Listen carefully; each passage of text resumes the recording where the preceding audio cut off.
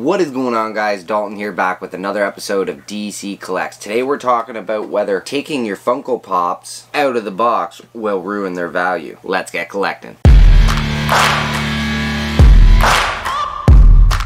Okay guys, so first off, I just have to say thank you guys so much. We just hit 5K on the channel and I am absolutely blown away, guys. This is really amazing stuff. My hopes and dreams for the channel were to get to 1,000 subscribers, guys, so this is honestly really amazing and I can't thank you guys enough. There is a giveaway in the works, guys. I'm still putting that together, but look forward to that coming up soon. But for the topic today, so does taking your Funko Pops out of the box ruin the value of them? And before we get into it, I will just say that displaying your Funko Pops out of box, for me personally, is the best way to display them.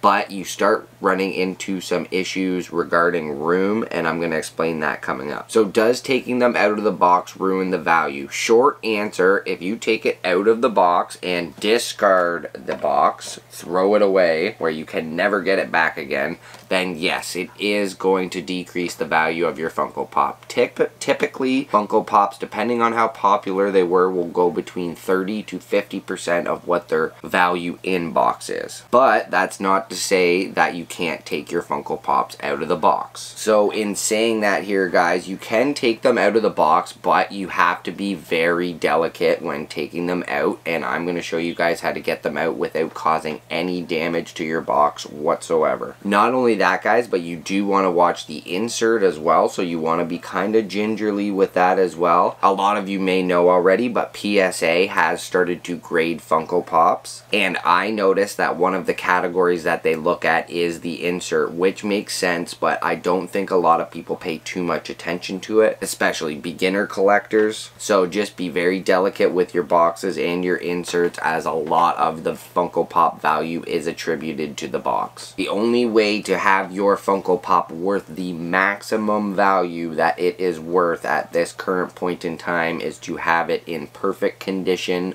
box, insert, and figure, all in perfect condition. But without further ado, we're gonna pop into this here, guys. So I'm gonna use a knife, but I do recommend that if you're a beginner and you haven't opened too many of these boxes, use a credit card. They just don't have any sharp points, and if you do accidentally shove this into the actual side of the box or something like that, you can mess it up. And I do know that you can get a little bit shaky your first couple of times if it's a really expensive pop and you're really worried about damaging it. But I will just show you guys here right now, guys. So you're just gonna stick your credit card or knife if you've done this before, and this one's already starting to pop up for me, but I just twist the knife and it comes up. Usually if it's giving you trouble, you want to have your knife right up against the back, guys, and then you can just pull out like that.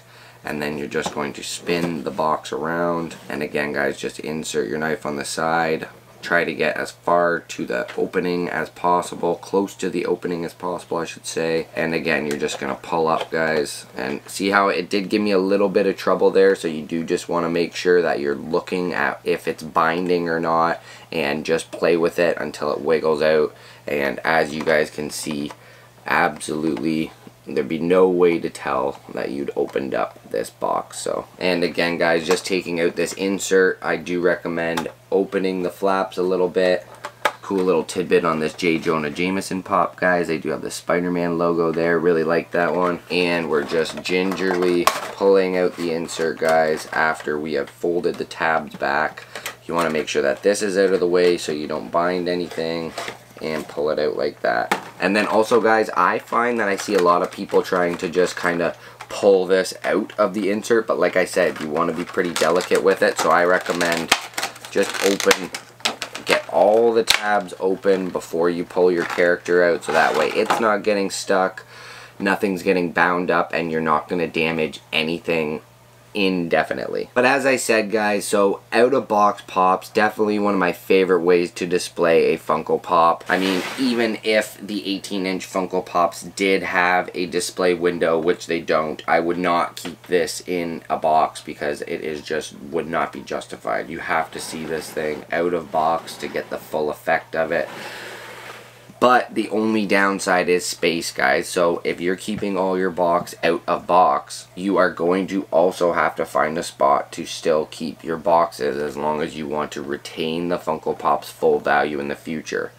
So if you do want to display all your Pops out of box, that's fine. But I highly recommend finding a place, a very safe place to keep the boxes, as like I said, a lot of the value is attributed to a very minty box. It can have some damage, guys, but the mintier the box, the more you're going to get for the Pop. And on the other side of that scale, the more degraded, the more devalued that Pop's going to be. So yes, definitely something to consider, guys. And for me, my collection's starting to get quite large, and I definitely don't have the space to have all my Pops out of box. So I do just have a few, which I really don't mind, even if the boxes do go missing, to be honest with you. So that's kind of how I've been doing things. But let me know down in the comments down below, guys. Are you out of box or an in-box collector? As you guys can see, I am in box, and I just kind of explained why, but I love my out-of-box Pops, guys. So fun to find those in the wild too. So fun to find little collections that someone has for sale and there's no boxes and you just have to guess the characters. One of my favorite parts of finding them. If you do enjoy content like this, consider hitting that like button, smashing that subscribe button, and turning on post notifications so you don't miss when I come out with more content, guys. But anyways, that is all I have for you for today.